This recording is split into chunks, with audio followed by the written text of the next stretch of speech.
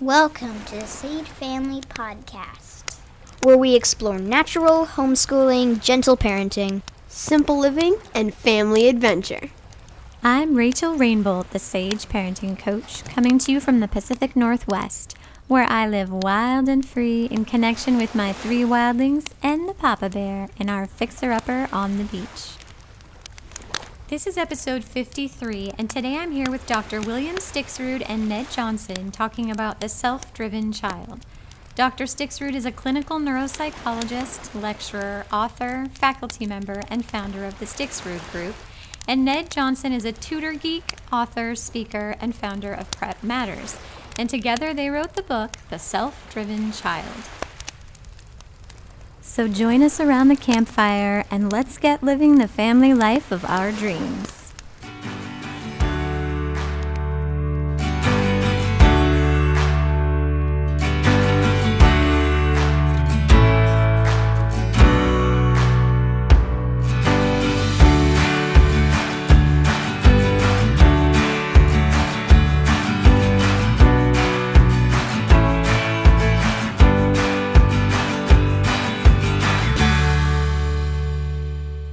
Today I'm going to share a review of the bucket system class.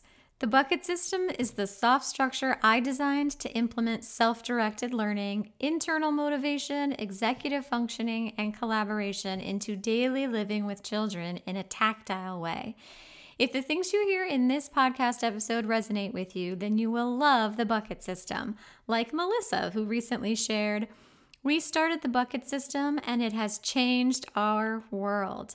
We no longer nag our son to do his normal morning and evening routines. He tells us when he needs or is ready for support in his school topics. He loves being in control of his day and knowing what to expect." If you want to learn more, head to rachelrainbolt.com/bucket-system. And now the adventure of the week. When my firstborn turned 15, one of her first acts as a freshly minted 15-year-old was to get her learner's permit, and we are now living in a world where my baby is driving. Whoa. I was surprised by how terrifying the experience was at first, the fear I felt for her safety and the lack of control I felt in that passenger seat. And so we simplified and started small, with empty parking lots and then quiet residential neighborhoods and now busy city streets, growing both in our skills, trust, and confidence with every acceleration and turn. It feels like all of the mindfulness and parenting and homeschooling is culminating in this adventure for us right now. I love how when we allow ourselves to be fully present in any moment with our kids, we can really feel the weight of the moment as it's unfolding. Our little obsession right now is a couple of family read-aloud books that we have been loving. Manana Land, which touches on immigration, and Green Glass House, which touches on adoption. Both stories were just fantastic, and we all, including all 3 of my kids and myself, just hung on every chapter. I'll link to both books in the show notes, but I'll also add that we read both books through Libby, which is our library's ebook app. When I see a recommendation I think might be good for us, special thanks to my friend Julie Bogart, who recommended both of these gems. I read the description and some reviews on Amazon, and if I think it will be a good fit for us, I add it to our Libby Holds list, which is like reserving it. Then once it becomes available, I check it out through the app and it's sent to my Kindle where we read and enjoy it every night. If you want to see photos and videos of the bucket system or my teen driving or us reading, then head on over to sage.family on Instagram and follow along.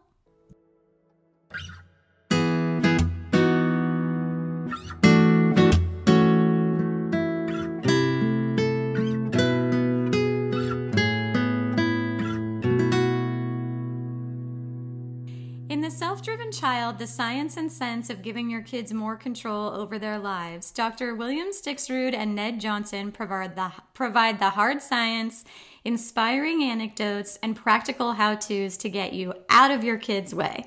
This book is a powerhouse that I enthusiastically recommend. So I am so excited to have Bill and Ned here today. Welcome to the show. Thanks for having us. Yeah, it's nice to be here. Will you each take a few minutes just to introduce yourselves and share a bit about who you are and what you're passionate about and how you came to this work? Sure. So this is Bill Stixrud, and I'm a neuropsychologist, and for the last 36 years or so, I've tested kids who have various kinds of difficulty with learning or attention or emotions or social stuff, and I just I evaluate them, try to figure out what's wrong, what's right, how to help them. I've been an enthusiastic practitioner of meditation for 47 years, and I played in a rock and roll band most of my life. I have 2 adult children and 3 grandchildren, and a 4th one due next month. Ooh, congrats. Thanks. And how about you, Ned? Well, since 1993, I've been a test prep geek, helping kids battle and prepare for and battle an alphabet of standardized tests of SAT and ACT and GRE and GMAT, LSAT, all that kind of jazz, and doing this one-on-one for somewhere north of 40,000 hours. I've spent a lot of time in the trenches trying to figure out what stresses kids out and what helps to be less stressed and what helps kids feel motivated. And so for me, my great passion is trying to help kids be successful in pursuing goals that are meaningful to them. I have a teenage daughter who's a junior in high school and a son who just started his freshman year, his first year of college. Okay, I'm going to kick us off here with a quote from your book. We think of chronic stress in children and teenagers as the societal equivalent of climate change, a problem that has been building over generations. What is creating this stress? Well, I think that there's a lot of things. And the simplest thing is simply that adults sleep somewhere between 2 and 3 hours less than we did 100 years ago, and children and teenagers sleep increasingly less. And if you knew that the average high school senior needs 9.25 hours of sleep not to feel tired, and gets 6.5. I mean, you don't have to go much farther than that to think that this causes a heck of a lot of problems. So the list includes sleep. Certainly technology always makes the world go faster, makes it more stressful, creates more work. And certainly income inequality is a big factor in the amount of anxiety that kids have. The increased perception of scarcity in terms of resources, getting into good colleges. Ned, do you want to add on to? Yeah, and I think one way to think about stress disorders occur when people are chronically at a level of stress that exceeds their capacity to handle it. And so if you feel chronically overwhelmed, if you feel powerless, resigned, we know that all these things that Bill mentioned are all things that elevate stress. And things that decrease stress, sleep, exercise, time with friends, laughing, all those kind of things. Increasingly, people have more inflows of stress and fewer outflows of stress. And so oftentimes people are looking around to point to this one thing, when oftentimes it can be, the straw that breaks the camel's back doesn't look like much because it's a piece of straw. And so I think a lot of times people are looking for something monumentally different when it's this kind of rising tide of all the things that Bill mentioned of stress, and we haven't figured out a way to kind of pull the plug out the bottom and release some of the stress from our lives and our bodies and our brains in a healthy enough way. And so when we think about the tools that are in the self-driven child, are things that are designed to decrease the inflows and increase the outflows of stress. Oh, I was going to say that I think part of our concern is that many of the families that we work with seem to have the idea, many of the kids that we work with, that the most important outcome of their childhood and adolescence is where they go to college. And almost anything is worth it if it gets you into an elite enough college. And what we know about brain development is we don't want, if they don't have to be, we don't want kids to be chronically tired, chronically stressed, chronically unhappy, because it changes the brain in a way that just makes them more vulnerable later on. And we want kids to be as successful as they want to be as adults, but we also want them to have a brain that's going to be capable of enjoying their success, which is why we compare it to the climate change or repeated blows to the head. I mean, it really is a crisis of stress. Yeah, and it seems to me, from my perspective, that like the parenting style and the school culture or demands have been increasing while those things like sleep have been decreasing. Has that been your experience or your observation as well? Yep. Ditto. Yeah. Well, so many parents subconsciously experience their children as an extension of themselves, but they are their own sovereign beings. And to really free ourselves to respect our children's agency, we have to face this fact. As you put it in the book, it's your child's life, not yours. How have you two seen that dynamic play out when a parent just refuses to cede ownership of a child's life? You see it in crises. You see it in things going really, really poorly. We were given one of the last talks that we gave around Silicon Valley, who they've had us out there a number of times, and we think of a lot of our talks being directed towards parents of teenagers, because that's where a lot of things pop up. But there were a bunch of folks there kids who were much younger, and this mom came up afterwards and she said, should I be worried about my daughter? We kind of fight about school all the time. Or maybe this was right after COVID started. And she described that her 5 or 6 year old daughter had drawn a picture of a meteorite squashing mommy. And we thought, you might want to back off a little. Yeah. She said, should I be worried? Well, get a bigger umbrella. Yeah. That was a webinar we did for the people out in Bainbridge Island in Washington. We were supposed to go out to Bainbridge Island, but because of COVID, we did it this webinar via Zoom. But we see this. And it plays out in different ways. There are some kids who, I used to do a lot of psychotherapy, Rachel, and I commonly would see a 30-year-old or 40-year-old, and I'd sit down in the first session and say, "How can I help?" And they'd say, "Well, I feel like I spent the first 30 or 40 years of my life trying to live up to other people's expectations. Now I'm trying to figure out what's important to me." And so there are people who go along. There are people who go along with the idea that really I'm supposed to do what my parents expect of me. And the other kids will fight it from the get-go and create the kind of stress and challenge that Ned was just referring to. So it goes different ways, but the most beautiful thing for me is this idea that it's the kid's life, and that's the beautiful thing about it. And ultimately, most parents want their kids to have a life that they want as they grow up into adults. They don't want them to be chronically miserable or dissatisfied. They want them to have a life that they want. And I think that from that perspective, our job is not to make them turn out a certain way. Our job is to help them figure out who they want to be and support them in developing the life that they want. You advocate for parents to step into the role of consultant instead of enforcer. Talk to us about the difference. Well, I think that when I've worked with underachievers for most of my career, and I've always asked them, if you don't turn in an assignment, who's most upset? And invariably the kid says, my mom. Then I say, who's next most upset? He says, my dad, then my teacher, then my tutor. The kid's never on the list. And I think that so often I go to school meetings and where a learning specialist will say it takes 2 learning specialists and a tutor and mom on top of the kid all the time in order to get him to do any work.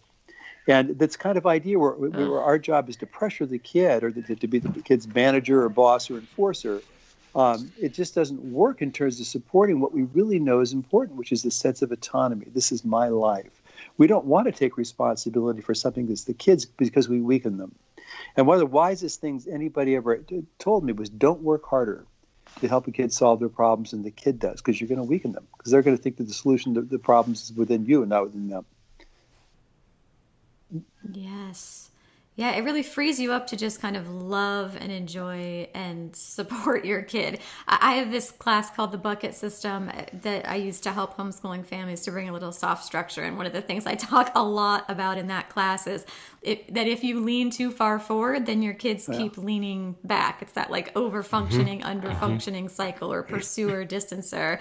I've heard you guys talk about it in terms of, like, if you are expending 80 units of effort, then your kid will extend 20. That's certainly my experience in working with kids with ADHD and learning disabilities, and where I see that the adults are working so much harder. And the crazy thing is, once you realize it, and you realize that you're working harder, and you say, I love you too much to weaken you. And if I keep doing this, and I'm putting most of the energy in to try to help you with this, that I'm going to weaken you. And I care too much about you to do that.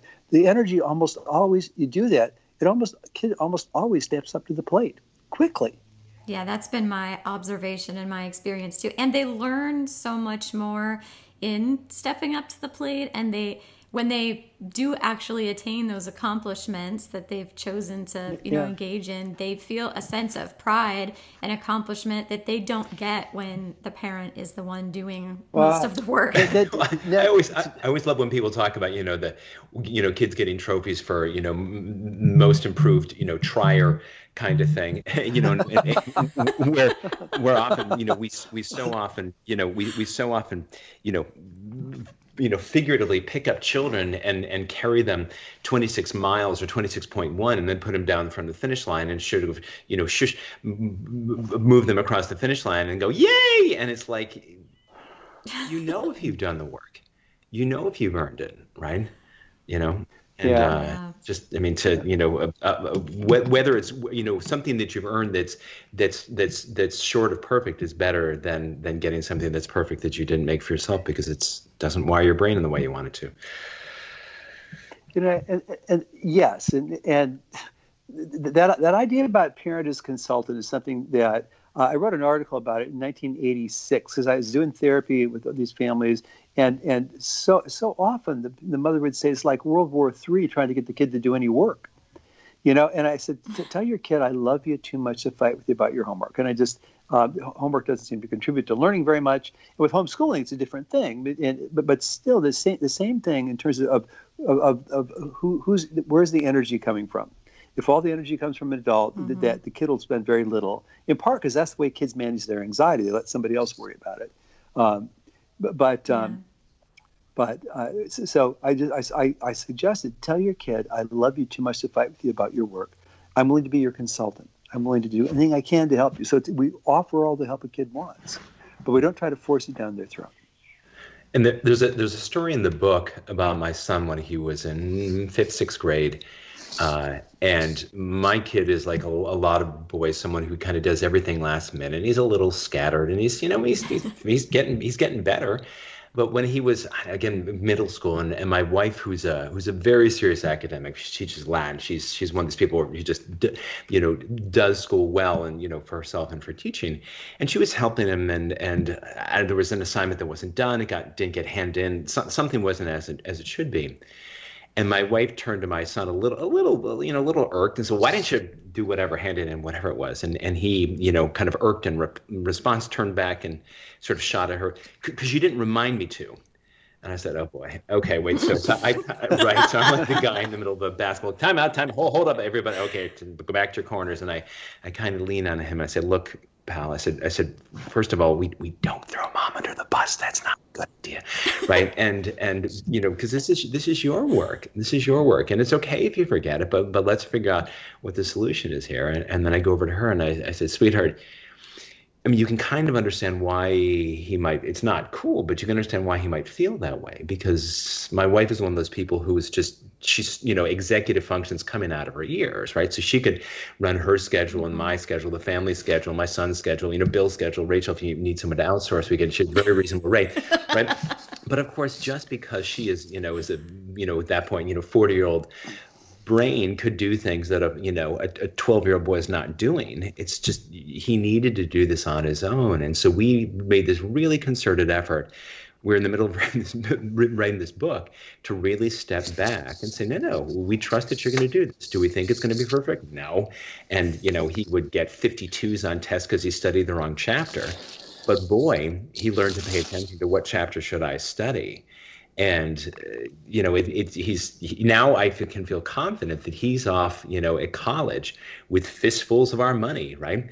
And that he can do this on his own because we've left him with support, but we've left this to do it on his own. Where if we had been on top of him for the last 6 years, I'd be checking on him every single night because I'd be so afraid that he wasn't doing school, because I would have not had the experience, nor he, of having him do school for himself. Yeah, I mean, it is true that kids sort of borrow their parents' prefrontal cortex and executive functioning skills and all that. Like, they kind of tap into it like an external hard drive. But even in doing that, you can still give them the lead in that. For example, if you see your kids upset, you can connect with them and offer a hug. Would you like a hug? And that's them still tapping into your support without you taking over. And, the older they get, the less and less they need to tap into your external hard drive. Right. When my son was little, it was maybe 6. My son has ADHD, and when he was little, maybe 6 or so, that we'd say, "Honey, it's time to clean your room," and he was always happy to do it. But he'd get overwhelmed within about 30 seconds and just be lying down flat on his back.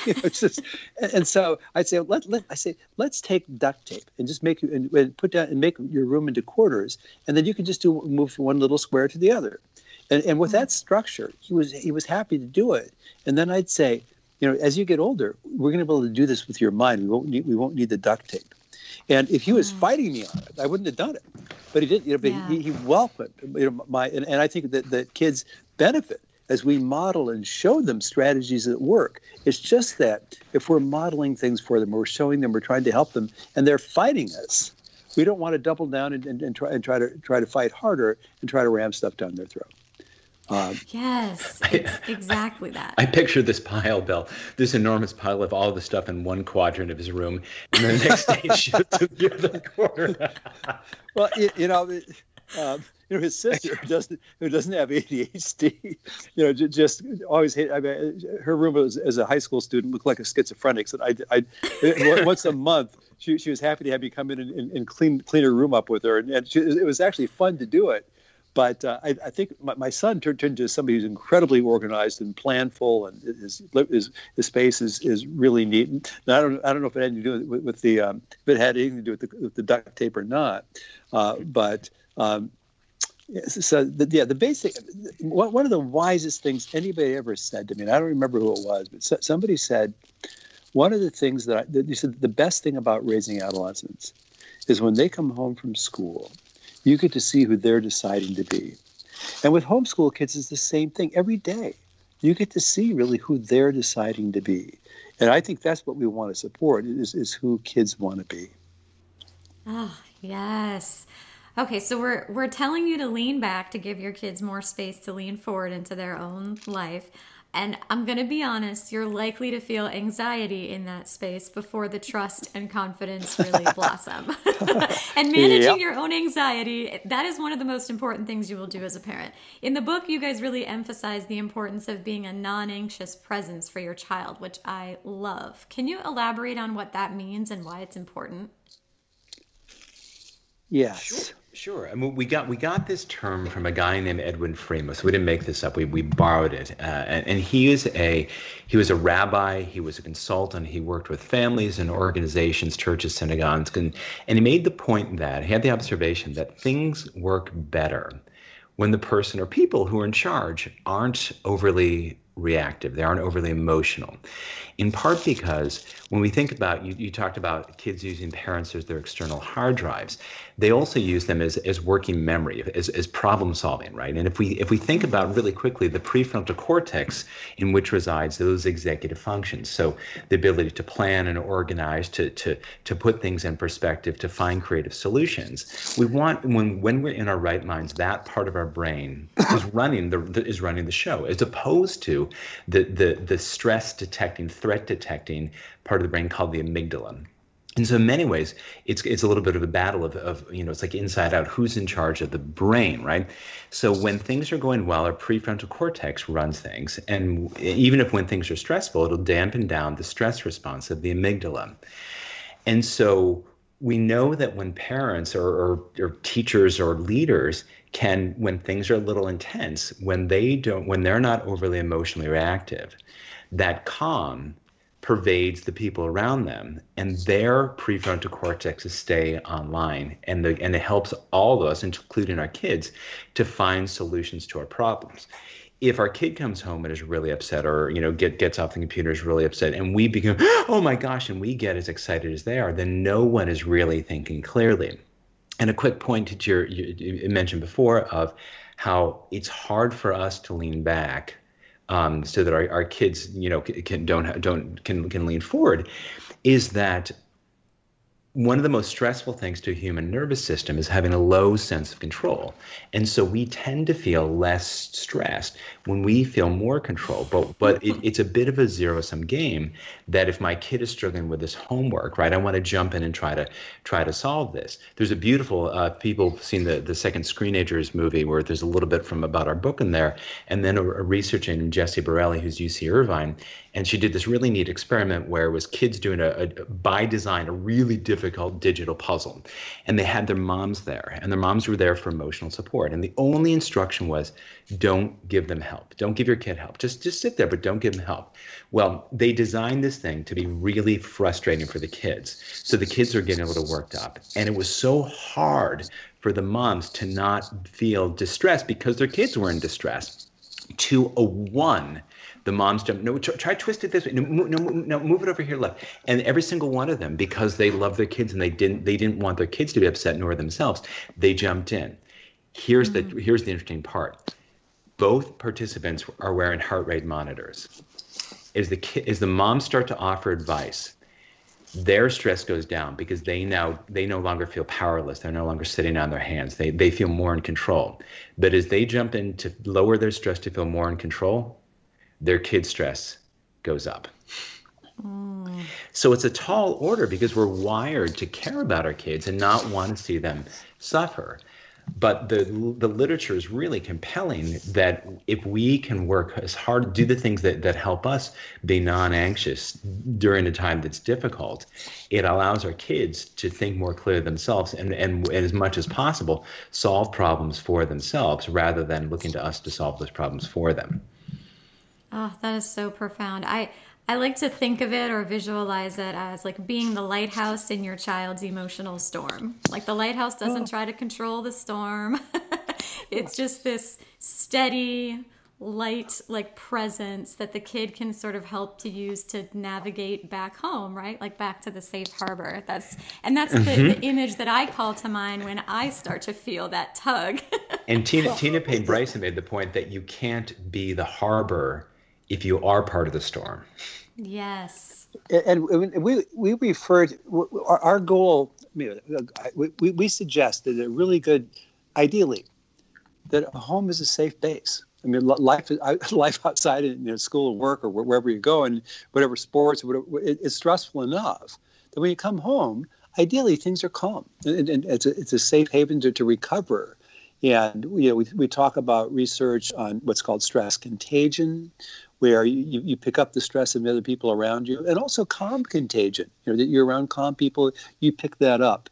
And the other really important thing, Rachel, is that when we're calm, it's much easier, and this is kind of related to what Ned was saying, it's much easier to support autonomy in our kids. And the main thesis of the self-driven child is that kids need more sense of control of their own lives, because when you have a sense of control, as Ned was saying, life is much less stressful.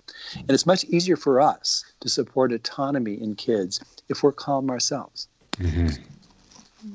Yes, absolutely. I mean, you guys describe that negative feedback loop, I think, in the book where, and I see it a lot too, where a parent feels anxious. And so to give that anxiety an outlet, they control their kid. You know, like you said, the control lowers the parent's anxiety, but then that compels the kid to rebel, which compels the adult to control. Right. And they were just stuck in this loop. But when we're respecting our kids' autonomy and acting as a non-anxious presence, we can allow like natural consequences to do the bulk of the heavy lifting and just let them have their experiences and make mistakes and learn from them, and then just be those loving arms of non-judgmental acceptance that they can always return to. It's so true, and I think about this. I mean, you know, I was trying to think of the adult perspective. I mean, imagine if you make a big presentation of work, or you're trying to make a big sale, and it doesn't go well. And you come home, you've been so excited for it to go well, and your spouse looks in, so how was your day? And you're like, ugh. And then they start grilling you. Well, did you try this? You should. What have you done this? Right? And giving you all the things that you should have done. Right? Oh my gosh! If you don't just want to turn on your heel and walk out the door and go have dinner with someone else's family, right? You know, because to Bill's point, we all deserve the chance to have home be a safe base, in part because we go back to where we started with that stress.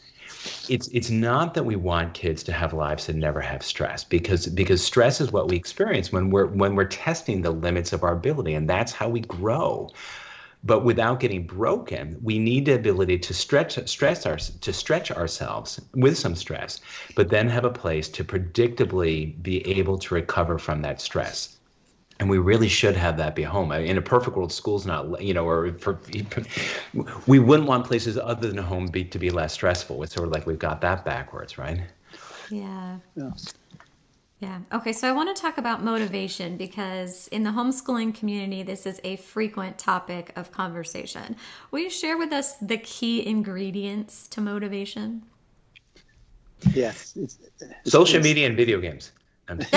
Right. And lots of big dollar rewards. Right. No.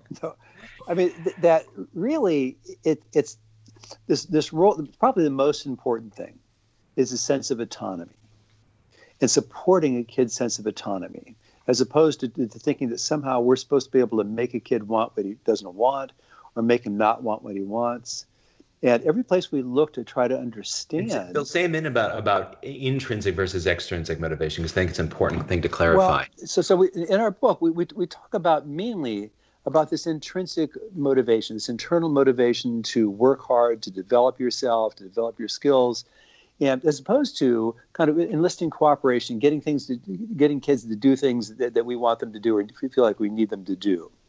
And so that's a different story. Enlisting cooperation in some ways is a different story. But in terms of getting kids, developing that intrinsic motivation, every place we looked to figure out how that happens, all the arrows pointed in the direction of autonomy. The idea is you have to have a sense that this is your life in order to really be self-motivated. Ned, do you want to talk about self-determination? Or? Yeah. Because particularly when we think about school, you know, we all want our kids to work hard. But to echo Bill's point about, you know, enlisting cooperation versus they're intrinsically working at things, even more than wanting kids to work hard at school, at music, at whatever, sports, whatever they're doing, ideally they would want to work hard, right? So they're doing it because it's meaningful to them. And so one of the most supported models in all of psychology is what's called self-determination theory. And it's a model of how do people become intrinsically motivated. What's the formula? And the formula is, it just holds that folks need three things. They need a sense of competency.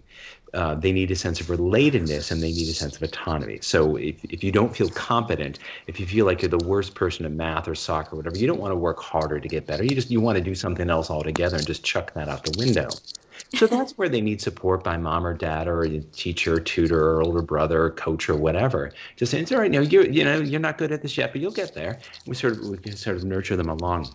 But also, we need this relatedness. They need to feel connected to, mom, dad, the coach, the activity. So it's those personal connections are everything. I mean, in schools, this is why, good teachers are worth their weight in gold, because they don't get kids to work hard. They help kids want to work hard, which is, a hugely important qualitative difference. And then the last thing, as Bill points out, is autonomy, that I need the sense that these are my goals, that these are my life, that, that I have a say, that my choices matter. Because I'll get up early to meet your goals, Rachel, so long as there's, something in it for me. But in terms of me being intrinsically motivated, I need to have the subjective sense of autonomy. And we spoke with Edward Deasy, who was one of the guys who put this together, in the 80s. And he said, our feeling is if you're going to lean into one of these, that autonomy is the most important one. Do we have that right? And he said, unquestionably, in part because, year after year after year, the amount of autonomy the kids feel in their lives, particularly if they're in school systems, has gone down and gone down and gone down. I mean, things like social media externalize things. And so our kids are too often growing up in a world where things that used to be unstructured play are now adult supervised activities, right? And so many things are directed. And if we can think about, I know you mentioned when we were waiting to start this conversation about the great work of Peter Gray and play. And in a perfect world, life continues to be as much about play as possible. You don't know this, but I'll share this with you. Bill's been hearing about this for 15 years. I've been rebuilding a stone wall in upstate New York. And your listeners can't tell by looking at me. I'm a massively powerful 5'10", 159 pounds. So yeah, if there's a guy who's built to move heavy rocks, I'm the guy. But it is so much fun because when I was 5 and 6 and 7 and visiting my grandparents in the summer, I would sit there and build little dams and forts, and I just loved doing it. And I've never lost that love. And so I spent, good 6 hours yesterday finishing up the last segment of the wall that I'm doing for the summer. And we would allow kids as much autonomy, whether it's, it's coding, it's rock climbing, it's small engine repair, it's whatever they're into. Because as Bill pointed out before, you can't make kids want what they don't want. But the things that they're into, if they're working hard at it, they're developing brains that are ready to and able to and excited about working hard. Most of the listeners are on sort of the self-directed learning or unschooling path, and this is like our jam right here. This is like our why. And I think in the homeschooling community, it can be easy to allow anxiety to pull you into a very like you taking ownership and controlling and mandating sort of space. And this right here, at least for me, and I know for a lot of people that I align with, this helps to keep our compasses set, like all of this stuff that you're talking about. Okay, can I ask Bill to talk about his rock and roll and where that started and how important that was? Yes, please. Well, so in high school, I graduated from high school with a 2.8 grade point average, and I knew then you amounted to nothing. Well, yeah. Stuck working with this guy. At that time, I only needed a 2.5 to get into the University of Washington. I still kick myself for having done the extra work to get a 2.8, but I overachieving. But I don't remember ever getting past page 75 or even 25 in a book in high school. I don't remember ever turning an assignment in on time. I don't remember getting anything back that wasn't graded down, at least a letter grade for being late. And it just wasn't my priority. I didn't want to flunk, although I did flunk English the first quarter of my senior year. But I didn't want to flunk. But rock and roll, was the most important thing to me. I was in a band, and I just lived for it. And every night I tell myself, okay, I'll go play music. I'll learn a song, or I'll practice my organ, and then I'll do homework. And I just never did. I come out of my music room 2.5 hours later or 3 hours later, having no idea what time it was, and just and thinking that it's 8 o'clock when it's really 9:45 or something. And what happened with me is that I read some years ago that this guy named Reed Larson, who studies how children turn into self-motivated adolescents and adults. And he concluded it's not through dutifully doing their homework assignments. It's through what he called the passionate pursuit of pastimes. And he pointed out that if a kid is, whether it's building Legos when they're 3 years old, or whether they're practicing a sport or music or dance or art or coding, rock climbing, whatever it is, where you're passionately involved in that flow experience of deeply engagement, high energy, high focus, high determination, low stress. That's a beautiful brain state for accomplishing in the adult world. And what I realized is that my father died my senior year of high school at the very end. And so I finished high school with a 2.8, and I started college 2 months later with a 4.0. And it wasn't maturation. I think my father's dying woke me up. But I'm very confident that I developed a brain that once school became important to me, that I could go pedal to the metal. And so when I work with kids now who aren't very motivated for school, as long as they're doing something, and video games may or may not count. I'm not positive about that, but anything that requires that a lot of full engagement, where they have to kind of keep themselves practicing to get better and better and better. I say, I don't worry about you. I said, I think eventually you're going to probably need to take school more seriously than you do now, but I'm not worried, because I know when you do, you're going to have a brain that's going to know how to go pedal to the metal. Yes, we will often talk on this podcast and in my writing and whatnot about how you can learn anything that you need sort of through the doorway of your interests. And this sort of adds a whole other layer to that. I mean, whatever your interest is, you can sort of flesh out and touch on all these other skills and areas of learning. You know, like rock and roll, like you can study history through that. You can write songs. There's writing in there. There's so much math and musical theory. There's, you can access all these different areas through the doorway of an interest. And I love that everything that you just talked about just sort of fleshes that out and adds this whole other layer to it. Well, it's absolutely true. There's a high school here, a very small high school here in D.C. That doesn't have any elective. It's all required courses. And I've seen kids who do the kids who've been complete slackers, through 9th and 10th grade, or even 11th grade. They do 2 or 3 years of high school in a year. And so, I think so much of our fear as parents, and I imagine a lot of homeschooling parents, is that if the kid's not working hard enough, he's going to fall far behind everybody else. And what I want people to keep in mind is that so much of academic development is brain development. I mean, there's a reason that you have to relearn everything you learn in middle school. You learn it again in high school. Yes. And certainly almost virtually everything, with the exception of a foreign language accent, is easier to learn with a more mature brain. So that's why it's safe. I mean, the main goal for me in writing Self-Driven Child was to help parents understand that it's safe to trust kids and not feel that we have to force them all the time, or they have to worry about them all the time. And that if they haven't committed to full effort when they're 5 or when they're 7 or they're 14, we don't have to get real panicked about it, because I've seen kids, once they decide that school's important, they just go nuts, and then they start. I saw it. There's a story in the book about a kid who literally flunked all his classes in 9th grade, all his classes the first semester at 10th grade. He meets with the counselor who says, honey, you're going to need to plan an extra year of high school. And he realized the first time, I'm not going to graduate with my friends. He started going to day school and night school. He graduated on time. Then he went to college and majored in psychology. And, so once you respect that this is their life and not put more energy into they do, and respect that our motto is that kids want their life to work. Kids are intelligent and they want their life to work. They don't want to fail. And as we side with that part of them that wants to do well, and we're patient, it works.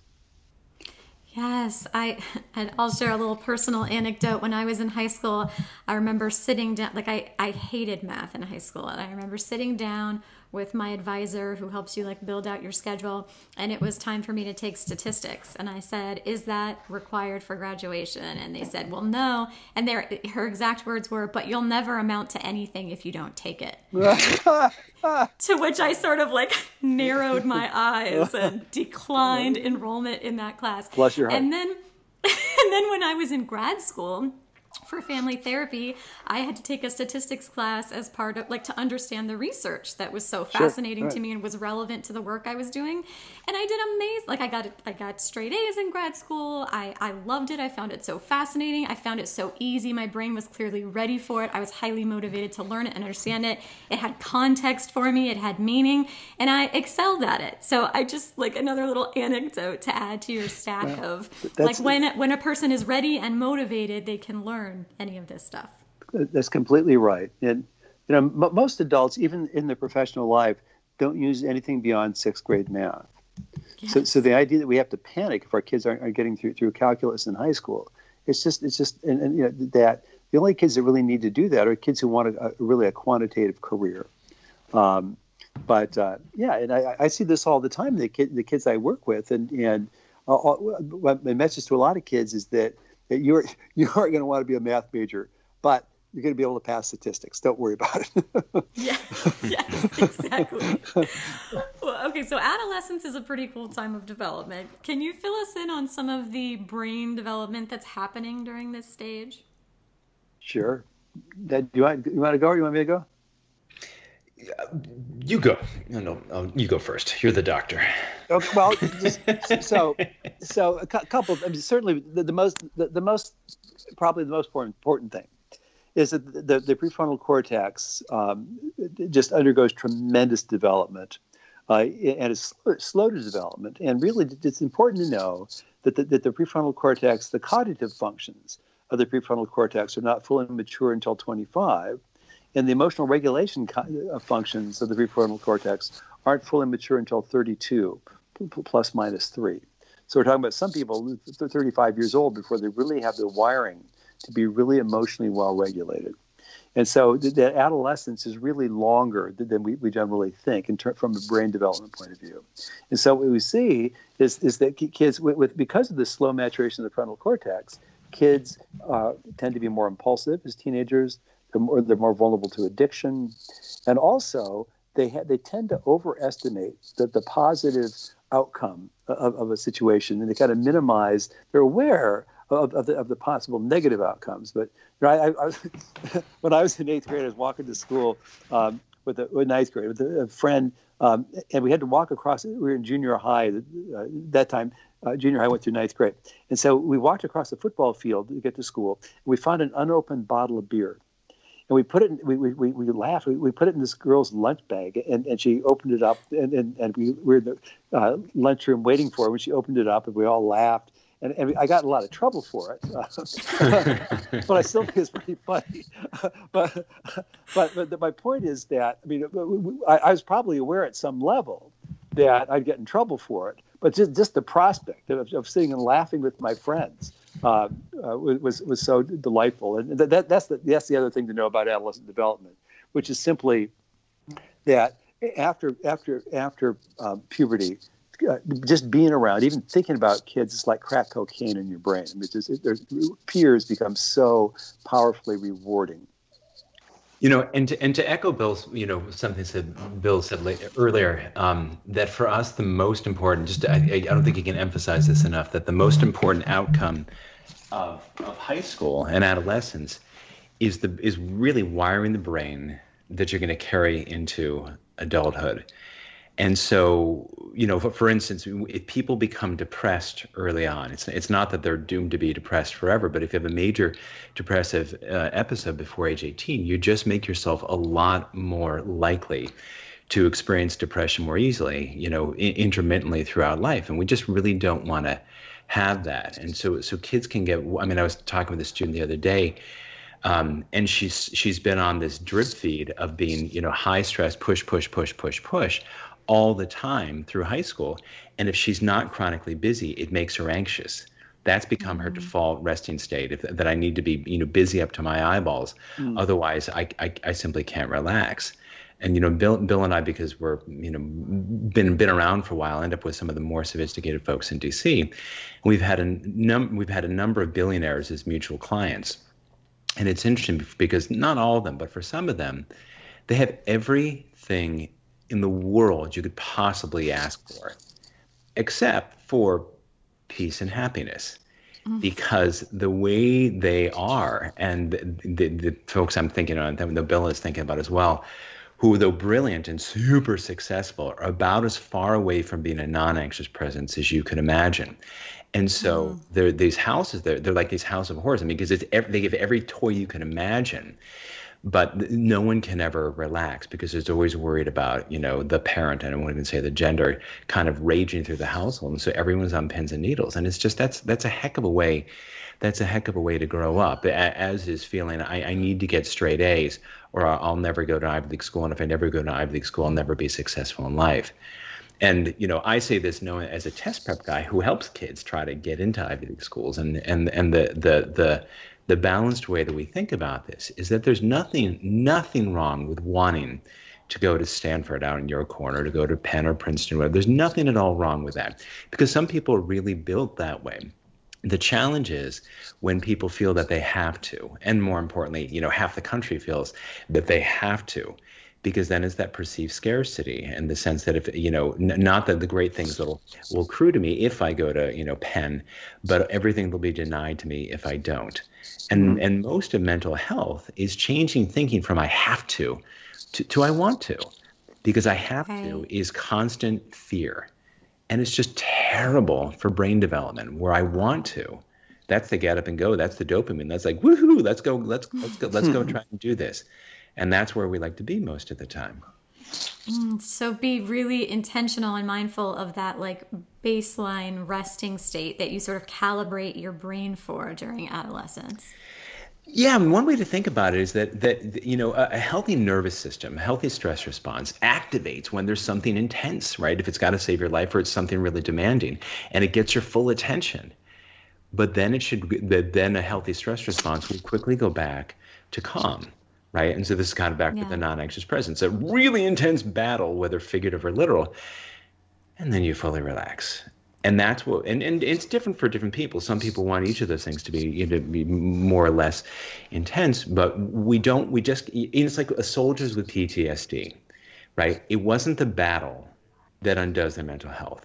It's being hypervigilant, constantly stressed for weeks or months on end. And so it's perfectly fine to be stressed before a test or asking somebody out or a soccer game or whatever, right? It's just that once that thing's passed, you want to like, okay, and not dwell on it and ruminate and kind of make yourself crazy all the time, because you're bathing your brain in cortisol that, shrinks the hippocampus, the dominant, memory center of your brain. It weakens the connections between the prefrontal cortex and the amygdala, and it's tantamount to kind of slow burn brain damage, and we just rather not do that to ourselves. Yes, this is such important stuff, and that prefrontal cortex isn't mature until your early 30s is crazy. And I'm going to throw my husband under the bus here. And I think you do sound very young, Rachel.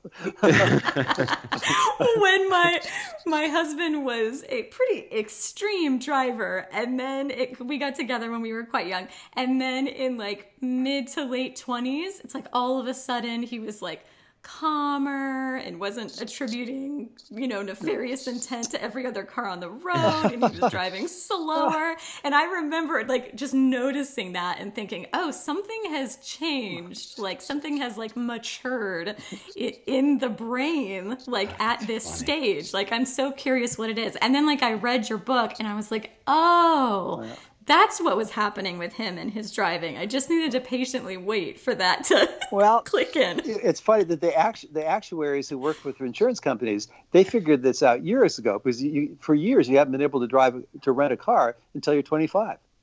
It's smart. And it's also, to echo that point, it's also, particularly if your listeners are folks who have kids, who are particularly boys who have ADHD, who are struggling, where there's loose bag of parts and you can see there's potential in there, but golly, it doesn't look too pretty right now, right?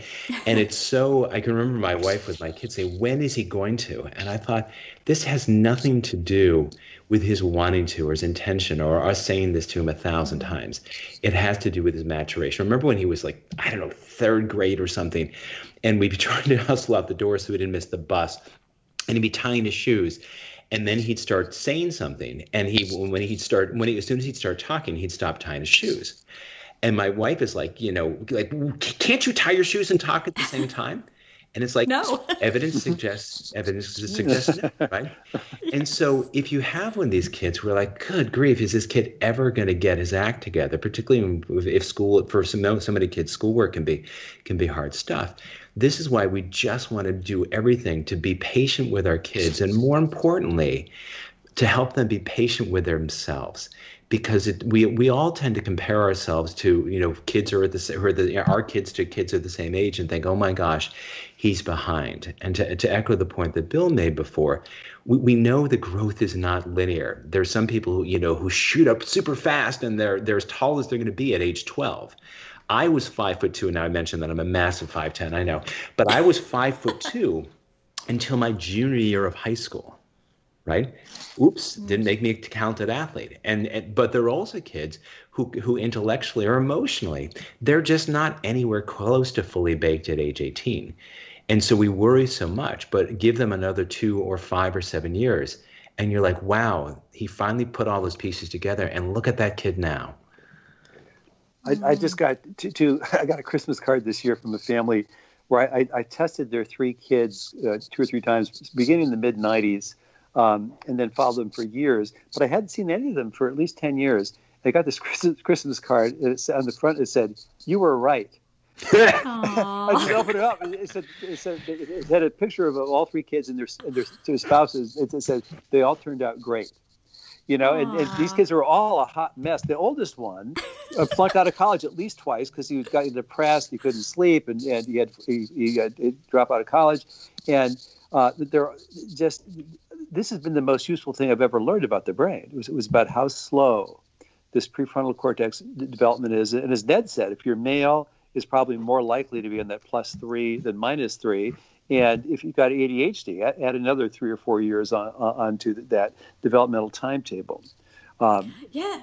So can we touch on that? Sure. Like all of my work has threads of self-directed learning and collaboration, and mainstream parents of neurodivergent children are sometimes quick to dismiss this paradigm shift as only for easy kids. Yeah. And for the record, my family is brimming with neurodiversity, but I'd love for you to share your perspective here. Can kids with ADHD or ASD or learning differences be self-driven children?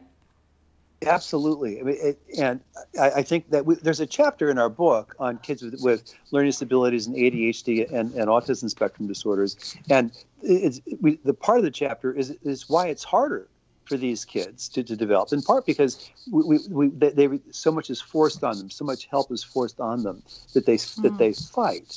But also that we make the point that kids really can't become independent if they don't have a sense of autonomy.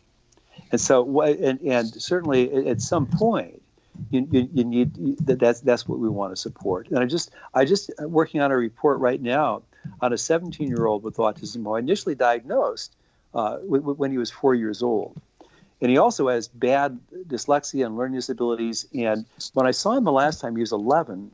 And he was just fighting everybody's attempts to help him. He didn't want anybody to let him to make him feel like he wasn't good at something. So he was in a special school, but people were just constantly battling with him, And so I gave him this lecture about not working harder than he does, and they all buy it and they implement it. And at 17, this kid, he lost 100 pounds completely on his own with no intervention at all, just because he decided he wanted to. He's completely independent. His parents said if he had better math sense, he could live on his own. He's completely. He's done beautifully in several jobs.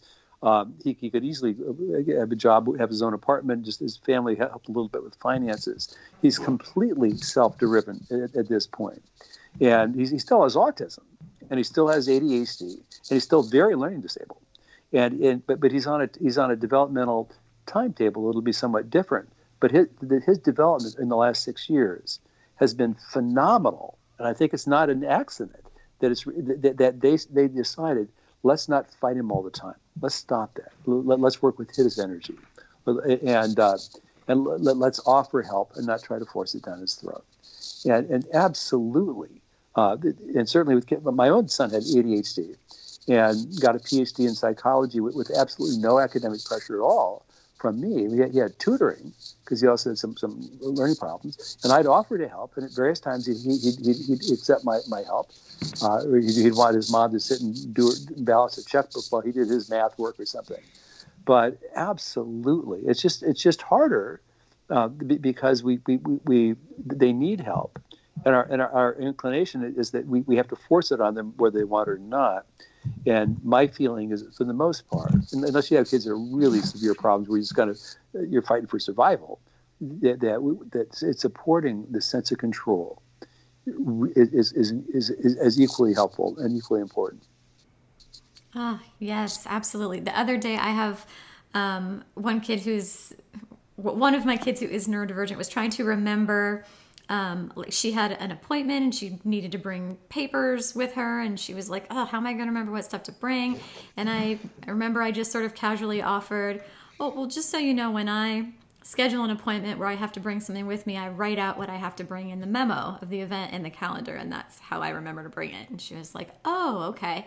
It's sort of like a collection of a lot of little things like that, of like offering help, offering ideas, offering support, or like, oh, I've read with people who experience the world, the way you do, they find this thing helpful. So, you may want to try that. That phrasing like that is so different than telling you should do this or you should do this. Just that simple. Yeah. We're working on it. We're just finishing a second book on talking with kids. The working title is "What Do You Say?" And a large part of it is how do you skillfully impart your wisdom and your experience, and just exactly the way you suggested, Rachel. Well, thank you, and I'm very excited to read this book. Well, fun. Yeah. I'll just very, very quickly say that years ago, I tested this girl when she was 5 who was diagnosed autism, and I didn't see her again for 11 and a half years. And I felt kind of badly because I thought about her a lot, and I thought, well, they must have used somebody else. They must have gotten somebody else. So I see her. I go out to see. She's on my calendar. I'm happy to see her. I go out to get her in the waiting room, and she's 16 and a half. And she shakes my hand. She said, "I bet you can tell I've really been working on making eye contact." So, well, yeah, first thing I noticed. But so I talked to the parents. I say, "Why has it been 11? Why haven't I seen you in 11 and a half years?" They said, "Well, in the report, you suggested just think out loud." Just talk to her about the world and about the way you perceive it. And here's what I think is happening here. What do you see? That's all we needed. And she graduated from college. She's an artist, brilliant artist, and still quirky socially. But just it's so much. As Ned says, it's not the what, it's the how. And so much of the skillfulness is offering, not forcing. Oh, that's beautiful. Ned, you pick it up, buddy. Well, yeah, no, just, I want. It's so easy to think, well, this doesn't apply to my kid or this type of kid, right? And, certainly there are enormous differences in the abilities and the skills and the traits the kid has, of their tolerance for stress or their executive functions, their raw IQ, so on and so forth. But we want to remember that a huge amount of this literature about how important a sense of control is, both to stress tolerance and to motivation, is based on animals, much less sophisticated, no matter who your kid is. You may think he acts and eats like an animal, but let's be fair. Let's give the kids due, right? So I was just rereading there. People may know the concept of learned helplessness. And so this is Steve Mayer, whose work we talk about in the book, and he did this work with Martin Seligman before he ran off to sort of establish positive psychology at University of Pennsylvania. And so there's a really sort of important paper called Learned Helplessness at 50 or at 50 years, I forget the exact title. And he said we made a profound mistake in that it wasn't that these animals learned helplessness. Is that they failed to learn a sense of control.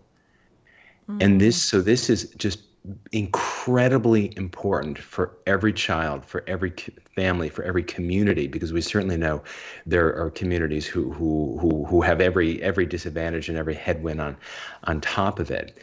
And that in order for all of us, and especially children, to develop this motivation, they need to learn a sense of control. So it isn't wired in them, right? They need to have the opportunities to do this. And so if you have a kid who has every struggle in the world, cognitively, emotionally, let's not add to that by depriving him or her of the opportunity to learn a sense of control, without which, how could he possibly develop stress tolerance, and how could he possibly develop intrinsic motivation? Oh, yes. I remember reading a study, and I can't remember who it was or where it came from, but about like when someone is experiencing a significant trauma, or, someone's a refugee, or even long-term sort of traumatic experiences, one of the key differences in their outcome is, did they feel like they had a sense of control during that traumatic experience? Well, Yep. it's just it's just completely huge, and the classic set of experiments that really put a sense of control on the map that done by the Steve Mayer that Ned mentioned. There's rat A and rat B, and they're both in this plexiglass cages with their tail outside the cage and a wheel in the cage, and they get a shock in their tail, and it's not a real painful shock, but it's annoying, and they want to stop it. And rat A turns the wheel and finds that the shock stops. Rat B turns the wheel, nothing happens. Rat A learns that he can control stressful situations. Rat A, when he's stressed, the prefrontal cortex activates, dampens down the stress response. He goes into coping mode. Rat B doesn't have that sense of control, gets stressed and just kind of gives up, or just feels overwhelmed and kind of shuts down. And which is why, the four implications of this idea of thinking about yourself more as a consultant to your kid than your kid's manager or boss. One is we offer help, not try to force it down their throat.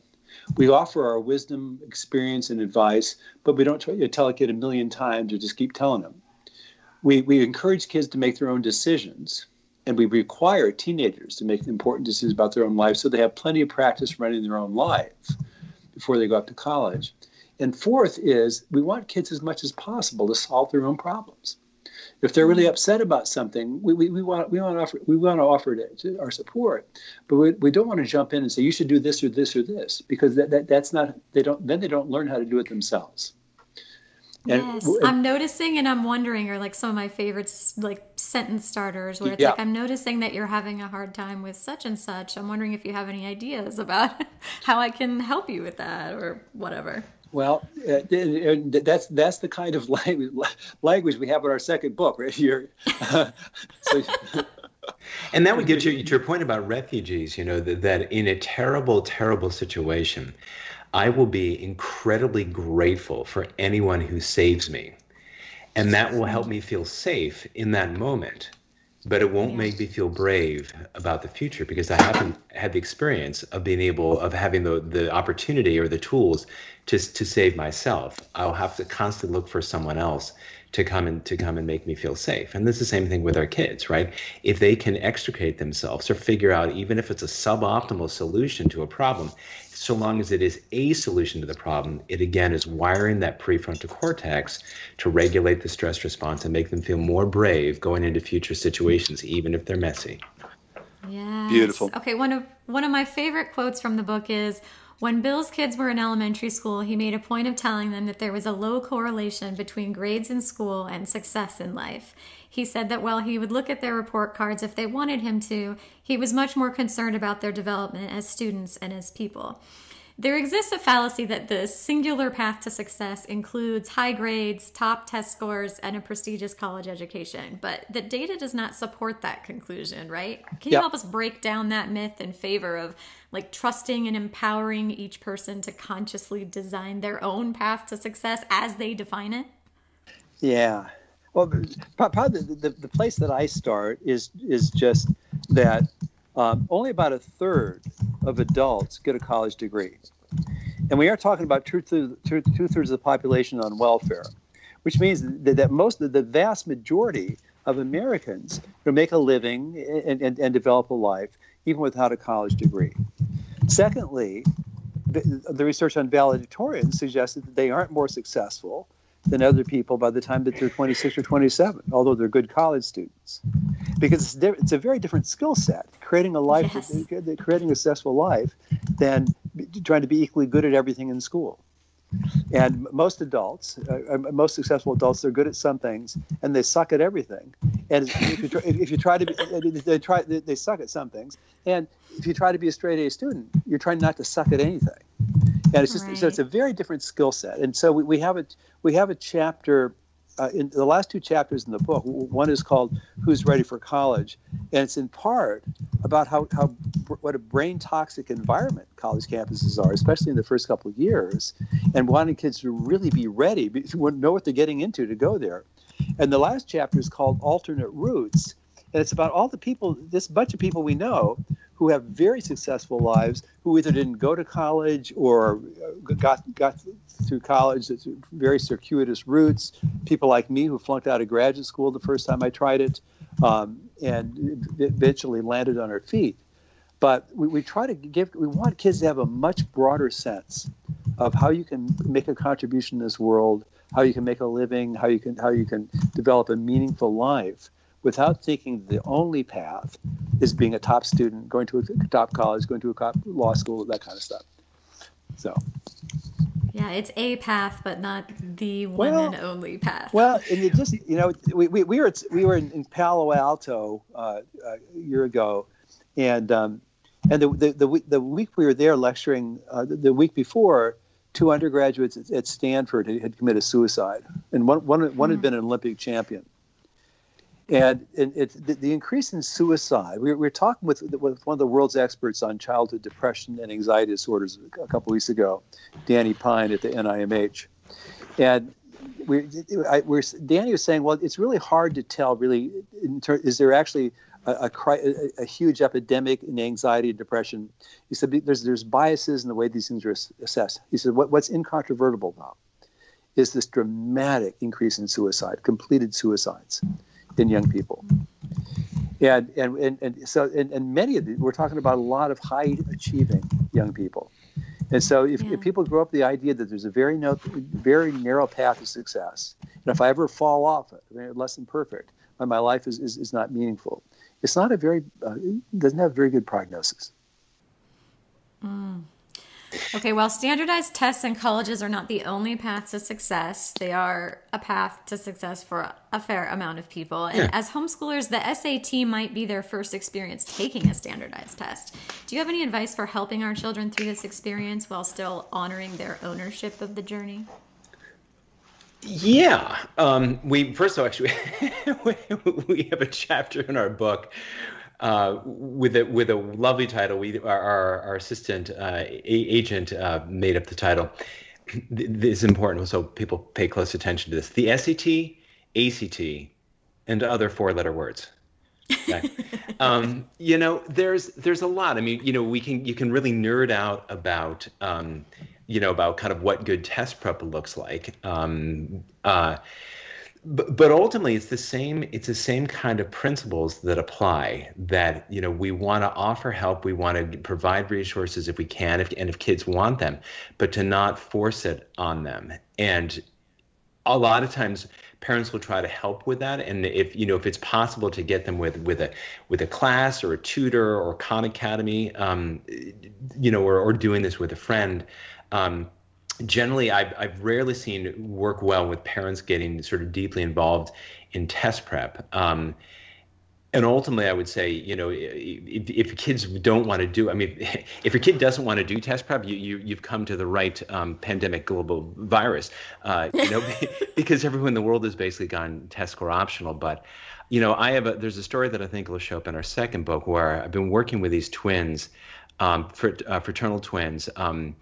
One girl is incredibly academic. She reads 18th century Russian history for fun, and apparently, though I'm not sure she understands what fun actually is, but that's okay. And her sister, who's this artist, and just and kind of it feels everything deeply, intensely, and so she's anxious, she's depressed, she's a complicated kid right now.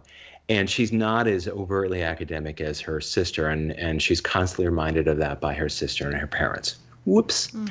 So we're probably 3 weeks into this, and she stopped. She said, "Can I ask a question?" I said, "Sure." He said, "Do I have to take this test?" I said, "No, absolutely not. Tell me again the schools you're looking at." We pulled immediately up online all the colleges that she was looking at, and they were test score optional. and her grades were good enough, and. I said, no, so you absolutely do not have to take this. If you want to quit right here and now and tell your parents to put that money into spending account, I'm all for that. I said, but I'll tell you why. I said, I would like you to take this. I want you to take this, and here's why. Because when kids are anxious, we know that the dominant manifestation of anxiety is avoidance.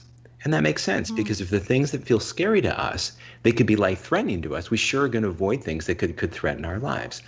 But when we're anxious, we overreact to things. The intensity of our stress is not in accuracy of how dangerous they actually are. And so the problem that happens when we're anxious is that over time, unless we're really treating that anxiety, the world in which we feel safe to operate gets smaller and smaller and narrower and narrower. I said, I don't want that for you. I said, so for me, this is the best opportunity because you can work really hard at this stupid test. And if you do well, woohoo, make your parents take you out for ice cream. I'll take you out for ice cream, right? And if you don't, it doesn't matter. Because we already looked at our whole profile, all the schools you want to get, you can already get into. So absolutely, no, you don't have to do this at all.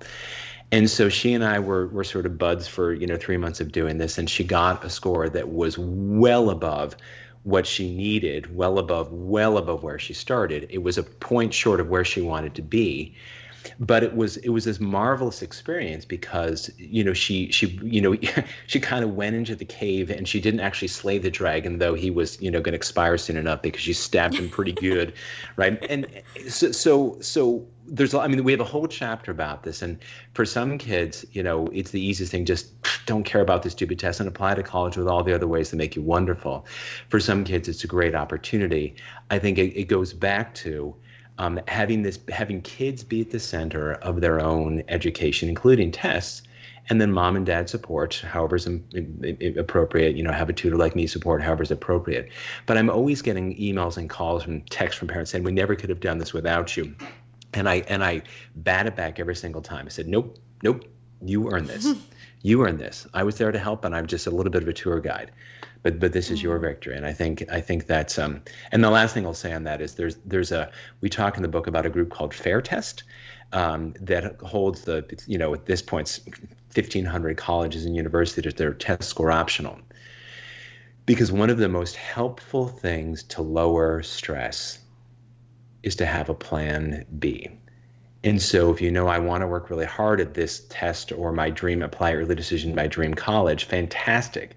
But to know that if you don't get into Harvard, you can go to Harvard. If you don't get into Harvard, you can go to Hamilton. I'm now ranking these things, and all the way down there. That there's a place for every kid that will be where you can learn and grow, and it's not Yale or McDonald's. Yes. Oh, all of that was so helpful. There's a place for every kid. Yes, I love that. All right, let's move into our deep dive. The show notes can be found at rachelrainbolt.com/podcast53, where you can also subscribe and get future show notes sent right to your inbox. Ned, because we lost Bill, his call dropped. What are your favorite resources for people to dive deeper into this topic? And of course, we're going to start with the Self-Driven Child book. Yeah, so obviously we think we think it's a solid book. It's a good coaster if nothing else. We have a Facebook group where Bill and I hang out every week and talk about what we're working on in the book and answer questions that folks have. So it's just Self-Driven Child on Facebook. Like other books to read, other resources. What specific angle? Yeah, anything that you guys want to share or anything that you think would really benefit, particularly, I guess, considering the fact that most of the people listening are homeschoolers. Are there any books or any resources or people? I love Blake Bowles' new book, but I think you already interviewed him. I think he's just gosh, he came through on his aborted bike ride. He was trying to, and he came through DC and we went. I finally got to put a face with a name. He's terrific.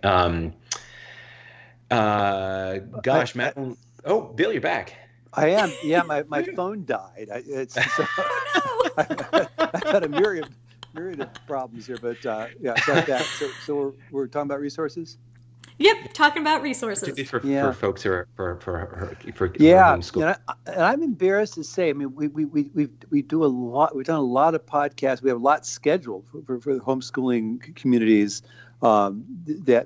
Because this idea of that self-drive is so important for kids in homeschooling. They don't have a teacher Yes. with carrots and sticks and this and that.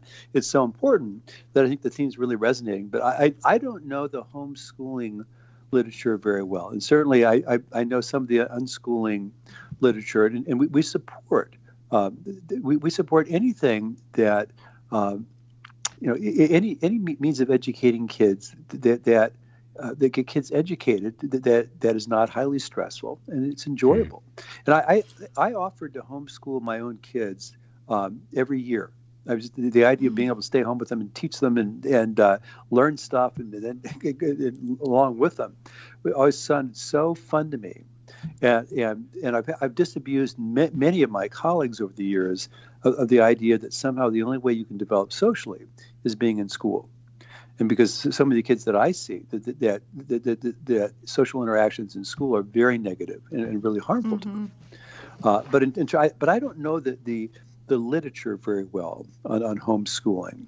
And so it's so funny that you, because I know your book is not about homeschooling. It's really from within the traditional schooling paradigm, and yet it is one of the most popular books in the unschooling, homeschooling culture. It's a book that is always on people's top recommendation list of books. It's in my homeschooling canon, the book recommendations that I make for other people. So I just want to say thank you for making this book that resonates so profoundly with all of us over here, even though you guys didn't write it from within that perspective. Well, it's a really good point, Rachel. And I was reflecting on this a little bit earlier today. We have occasionally had folks say, "Well, what do you do if we support all of this stuff? What do you do if your kid's school does this stuff? How can you fight City Hall? How can you fix this, right?" And we have a pretty good non-answer on that one too. I'm teasing a little bit, but honest to gosh, the science and the lessons and what we hope is solid advice in the self-driven child, I think, is so much more practicable for folks who are homeschooling, because it's really about the relationship that they have with their kids and their kids being at the center of their own learning and how parents are helping that. Because that's basically it, right? It's the parents, it's the kid, and then it's whatever resources they have. They're not We're free to apply it fully. Right. You're not beholden Yes. to some school system that's doing things that aren't based in science, to some teacher to whom you can't appeal, who's completely off the rails. You're not stuck. And so you talk about a sense of control.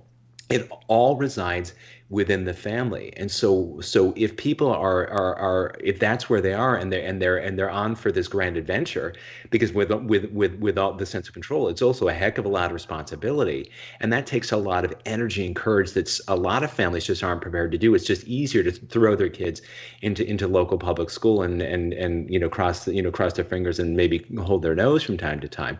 It's a huge amount of work and a great leap of faith, I think, for families to do that. But if they're down with that, my gosh, until this COVID thing, you can do whatever you want. You can do, that education can be exactly what you and your kids and your family make it. And so I really do think that this book, that The Self-Driven Child, it's in some ways it's such more of an opportunity for folks who are homeschooling than are in the traditional schools.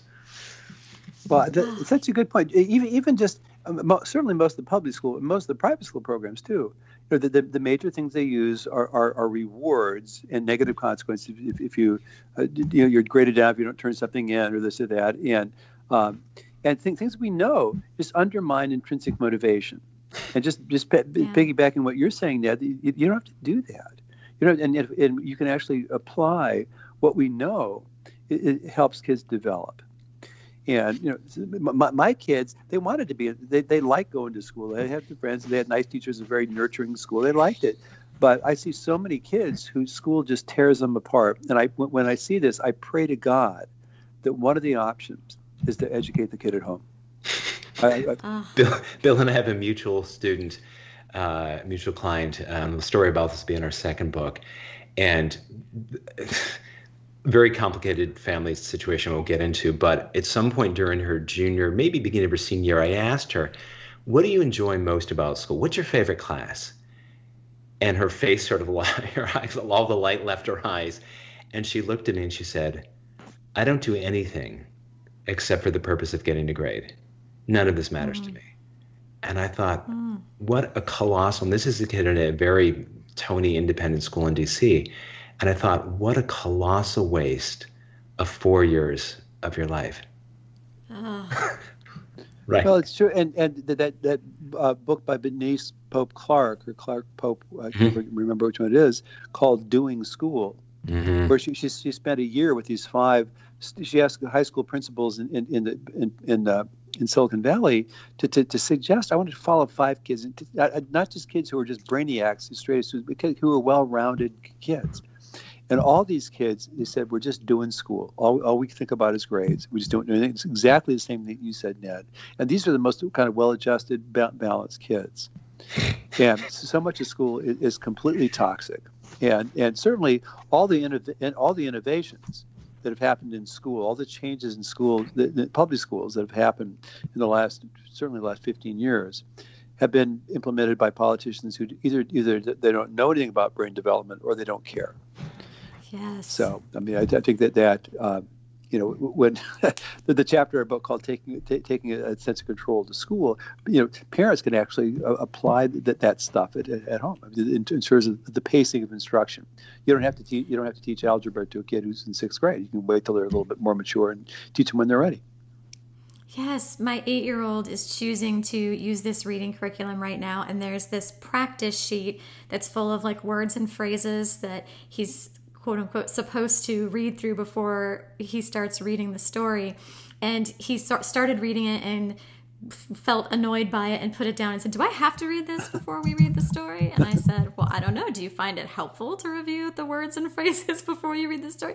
Well, I don't know. Is it helpful? Well, let's try it. So we, read the very next story without the practice sheet and the one after with the practice sheet and discuss it. And I'm just sitting there thinking this is the meat of homeschooling to me. It's not about this curriculum per se, or this reading, or that he knows how to spell this word. That's not the meat of it for me. It's that he learns how to engage in this process of learning, and that he'll be able to do that for the rest of his life. That's just perfect. And so much of what we talk about in the first book and the second book too is if we think something would be good for a kid and the kid disagrees, we say, would you be willing to do a little experiment and see? You could do it your way for a week. And then you're the expert on you. We want you to decide. But that's perfect. Oh, Bill and Ned, thank you so much for sharing this conversation with me. I'm tingly with excitement over how awesome it was. And I hate editing these. That's my least favorite part. And I'm even looking forward to editing this so I can just listen back to it again. So I know there were some technical difficulties in the beginning there, but thank you so much for hanging in and for showing up and for engaging in this conversation with me. I really appreciate it. Thanks for your patience with us. It's lovely, lovely conversation. Yeah, I'm sure we wouldn't be the first ones to say you're really fun to talk to. Oh, well, thank you. Oh.